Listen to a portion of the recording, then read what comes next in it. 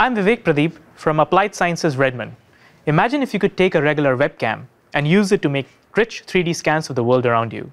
The data could be used as input to 3D printers, in augmented reality games, essentially any scenario that would otherwise require custom depth camera hardware. So together with my colleague Christoph Riemann in Interactive 3D Technologies, Cambridge, we have developed a system that we call MonoFusion, which enables us to make detailed 3D reconstructions of the world using just commodity webcams. Hi, I'm Christoph, and here I'm holding a regular Microsoft webcam that has been in the market for several years without any modification whatsoever. And I can point this at the scene to obtain a rich 3D reconstruction in real time that shows up on the screen behind me.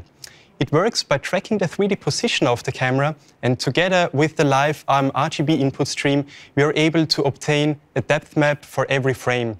And every depth map is integrated into a 3D model, so this means that every depth map actually improves the 3D model over time. So what we see here is on the top left the live video feed from Christoph's web camera. And even though there's no Kinect camera in this room, we're getting a dense depth map every frame.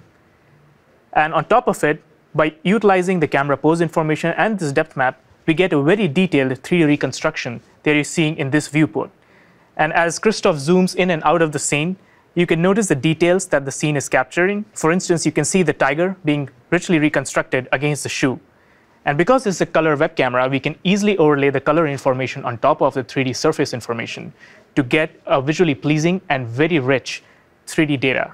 This you can send right away to your 3D printer, and you can use it in augmented reality games. What we have enabled is easy-to-use software framework that would plug into anyone's camera and would enable you to build rich 3D models of the world around you.